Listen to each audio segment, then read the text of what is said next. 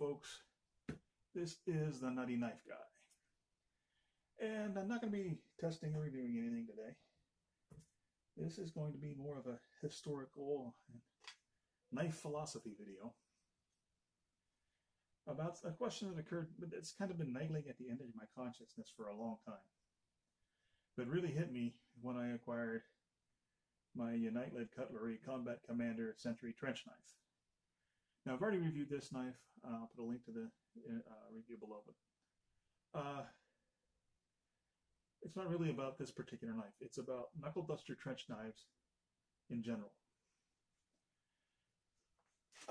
Because they're iconic. They are a massive symbol of World War I. But the thing of it is, after World War I, these things never saw general use in a military organization again.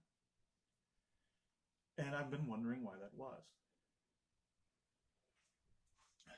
Now, on the face of it, it seems like a no-brainer for close combat. Brass knuckles attached to a blade. Right? What's better? You can punch. You can use the skull crusher. You can slash. Great stuff, right? But after World War I, very limited use. And after World War II, no, these weren't issued at all from any military, by any military as far as I can tell. And from what I understand, and I'm going to put some pictures up for this video. From what I understand, it began with the Mark I trench knife in about 1916, 1918.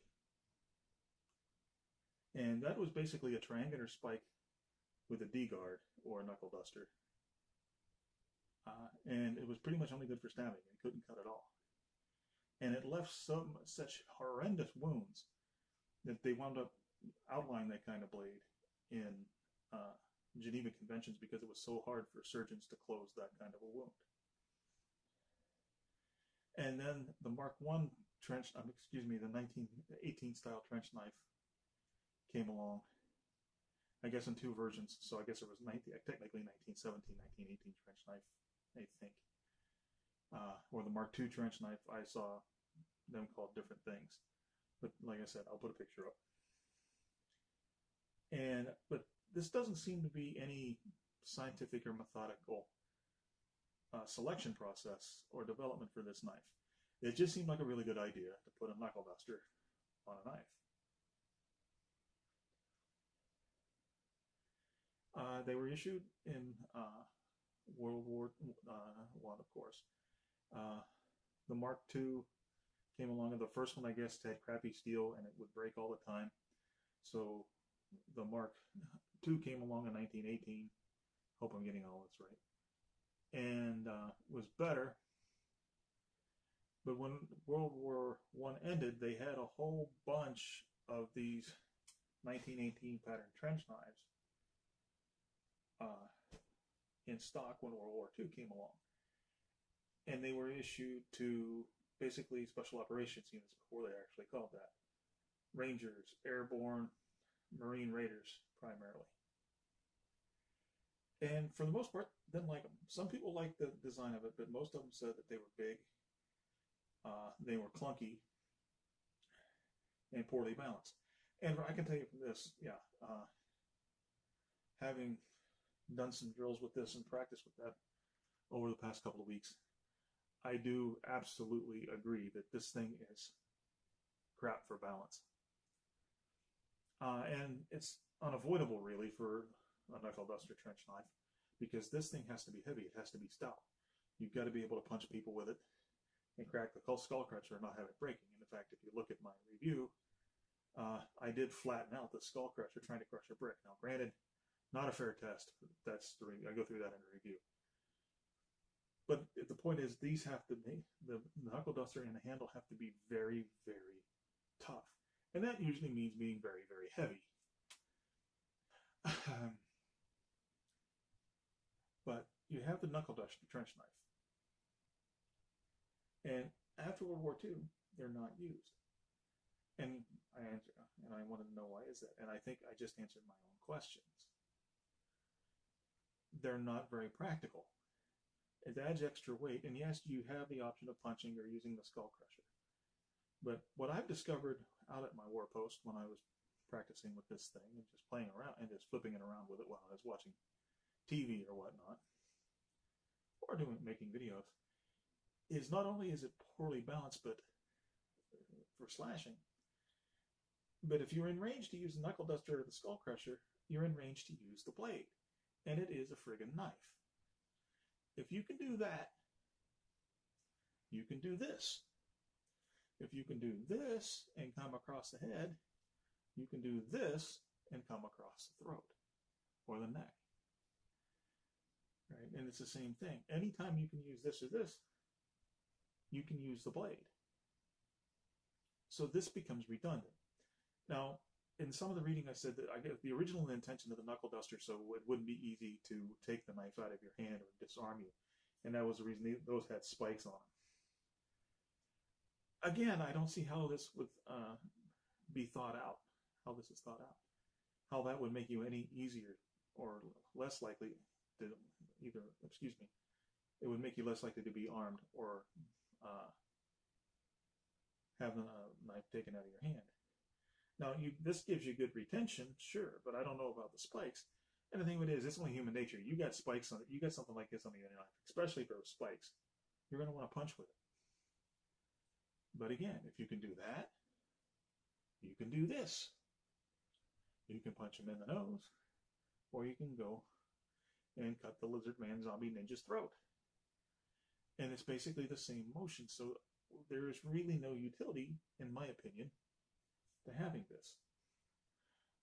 Another complaint that came from the guys in World War II was the knuckle duster limited the way you could grip the knife, which for a fighting knife is a very, very bad thing. They said that basically the only way you could hold those is a straight up and down grip, and that really limits the way you can thrust and slash if you have to hold it straight up and down your hand. The handshake grip or the saber grip are much handier. They're much more nimble, and you can go a lot more places with it. They're just more nimble. Now, this knife doesn't have that problem because the knuckle duster slot for your pinky here isn't enclosed by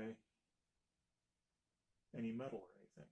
So this is free to float, and that allows the knife to be used in saber, this knife, to be used in saber and handshake grip. And it's actually not even too bad in reverse grip.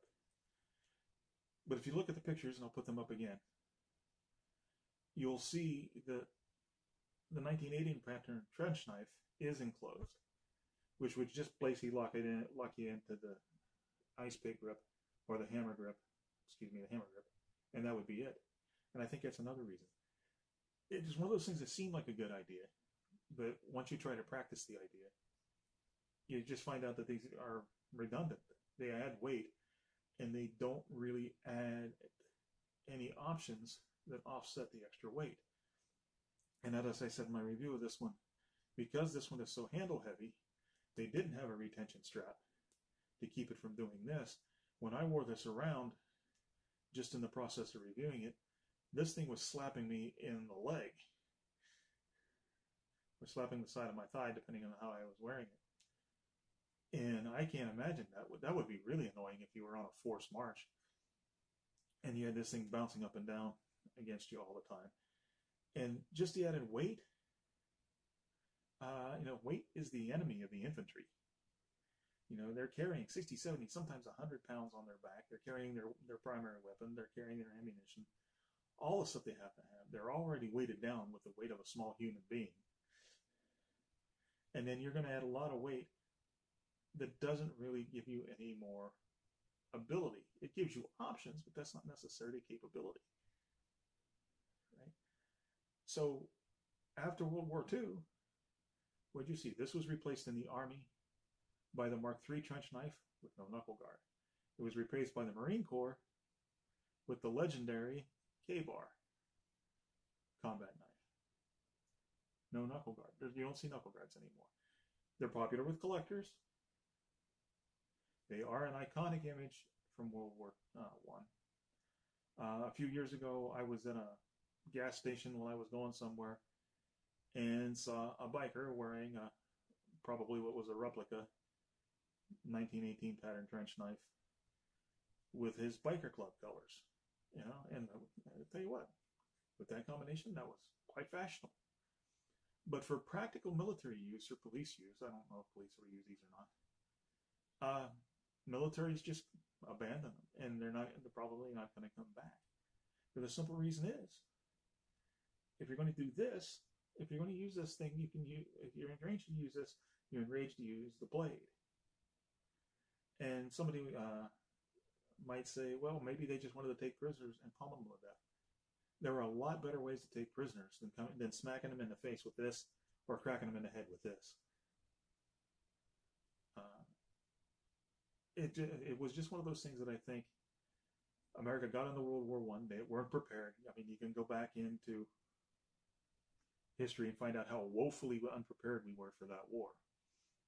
Right? Okay, well, we're going to be doing trench warfare. Our guys are going to need knives.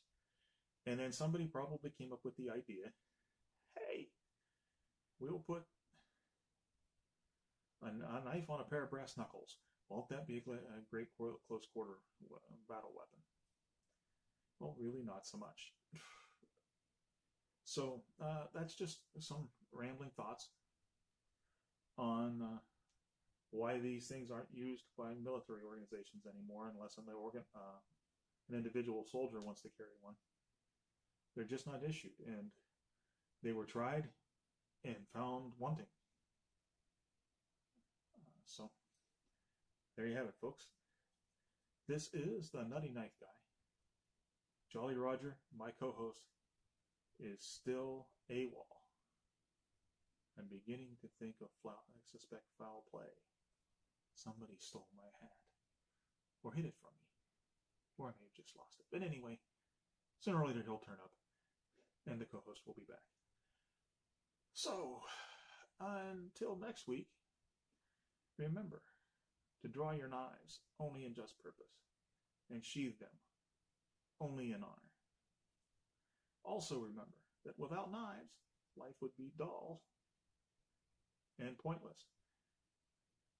Please like, share, and subscribe if you think I deserve it. And I bid you goodbye.